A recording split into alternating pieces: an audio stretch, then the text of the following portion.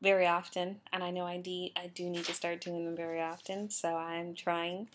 And so, anyways, I am on a little, I guess what you would call staycation because we got a place in LA, which I don't know, makes sense for a different part of the business if you know what I mean, which you probably don't. But anyways, it's Alicia Madison. I know it says Miss Panther on my page, but I am now Alicia Madison. It has been a very long day.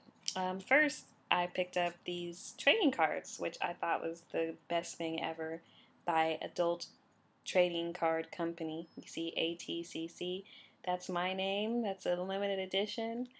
Isn't that so? That's so neat. I can't believe I have my own trading card. See, really, I am 24. Well, right now I'm 24, but I feel so much older. Anyways, I just wanted to show you guys this. So whenever you will hopefully see me at different shows like Erotica LA or AEE, I'll be having these on me to autograph and sell. So I haven't figured out how much to sell them for, but obviously they need to be sold at some price. Anyways, what's new with me is just I am thinking about hiring a PR firm to help me with the whole name change and getting my name out there some more in terms of what I want to do.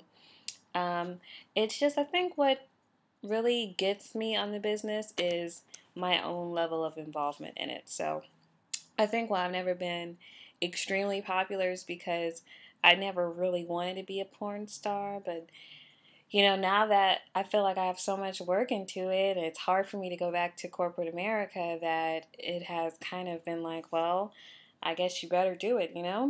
So this time I'm going full force, so hopefully the industry will still have me. It's really hard, I will say, to get bookings as an older girl unless you already have a name, which I already do, but unfortunately, because they have shot the hell out of you, they don't want to shoot you anymore. So I think that's the biggest issue I've been running into. So definitely producing my own content has been beneficial for me, but I just want to keep doing that.